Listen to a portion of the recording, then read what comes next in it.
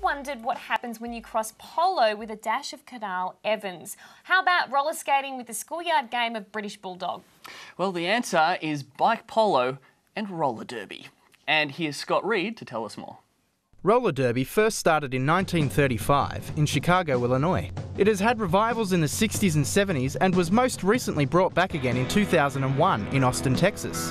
While the sport has its origins in the bank-to-track roller skating marathons of the 30s, two men are actually credited with the basic evolution of the sport into its current competitive form.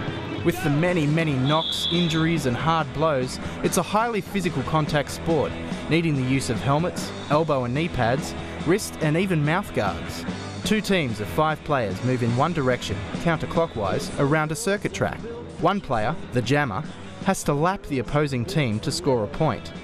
That player's team assists them to move past the opposing team. They also try to block the opposing team's jammer from passing them.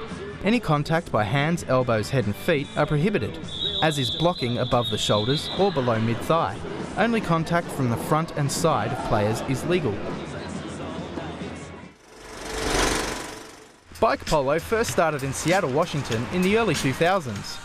The sport was originally started by bike messengers who were looking for something to do in their downtime. It has been played in Australia for 3 years with an ever-growing popularity, with the first World Championships being held in Philadelphia, Pennsylvania in 2009. The first Australasian Championships were held in Melbourne that same year. 2 teams of 3 members play in an enclosed area, usually a parking lot, basketball or tennis court or something similar. Witches' hats, or possibly small goals, are placed at the far ends of the court, with the ball in the middle. At the beginning of the game, both teams charge at the ball from each end. They normally use homemade mallets made from strong piping for the head and a ski pole as the shaft. Any bike can be used. However, fixed or single gear bikes are generally best.